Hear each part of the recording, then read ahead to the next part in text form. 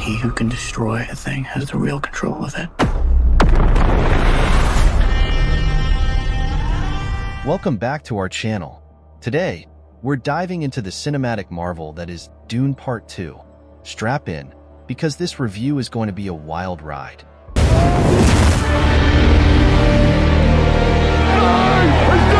Dune Part 2 delivers on all fronts, from breathtaking sandworm riding sequences to intense duels that keep you on the edge of your seat. The performances by Timothée Chalamet, Dave Bautista, Florence Pugh, and Austin Butler are nothing short of phenomenal, adding depth and emotion to every scene. Was a weak man.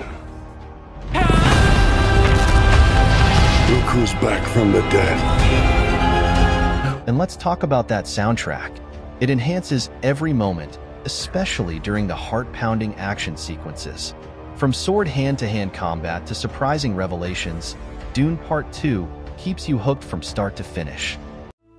Your blood comes from dukes and great houses. We don't have that here.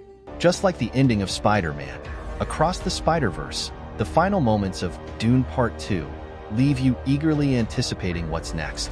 With the stage set for Dune Messiah, it's hard to imagine how they could make it even better in Dune Part 3.